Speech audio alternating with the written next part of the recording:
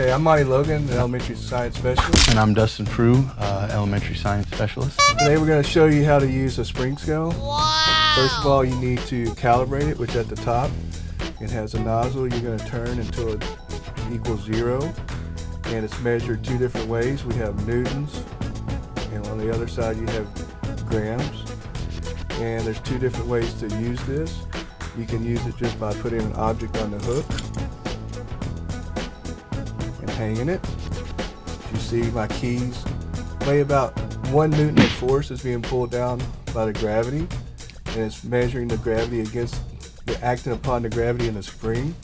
And on the other side it's about 100 grams. Yeah, 100 grams per newton. And then also you can use objects to pull. It also helps you measure resistance, but we're just going to see the force of the gravity as we pull upon the object. Once I pull this measures about 2.5 newtons or 250 grams. Yeah! And this is spring scale.